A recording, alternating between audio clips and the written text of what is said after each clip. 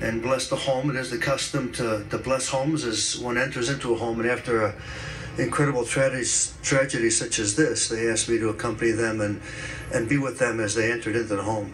You know, so many people have been watching this coverage, and just the, you know, the word I keep hearing over and over again is monster evil. In your experience, does that sort of feeling remain in a home before you enter it? Is that what you're doing, blessing it and moving those so-called spirits out? In a sense, it's to remind people that, you know, a home is a home. And what gives the home life is the family. And today was about remembering the memories of the family that lived there. So it was nothing about the occurrences of what happened, the tragedy of this past week, but the memories that remain in there and the belongings that began to gather, and to remember the moments that they celebrated as a family together.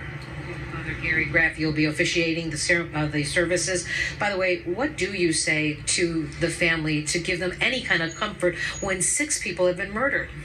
I think, you know, we obviously have not been talking at all about the death and how it occurred, not knowing any of those details, but to know that God has the final word and that they are at peace, and that it's about bringing peace to a family who has lost such tremendous loss in their lives. And so many families in our parish identify with them because it's one of our families. It's like any other family, and to be there at these moments is what the church is all about, and people of faith do. And Father Gary Graf, thank you so much for joining us here in front of the home where the family is inside right now, recovering the belongings of their loved ones. Again, police now telling us that there was some screaming and loud noise, possibly gunfire, Tuesday night between 8 and 9.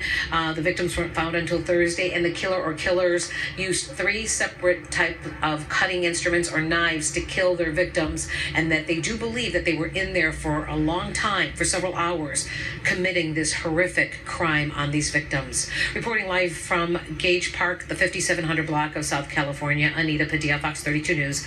Back to you.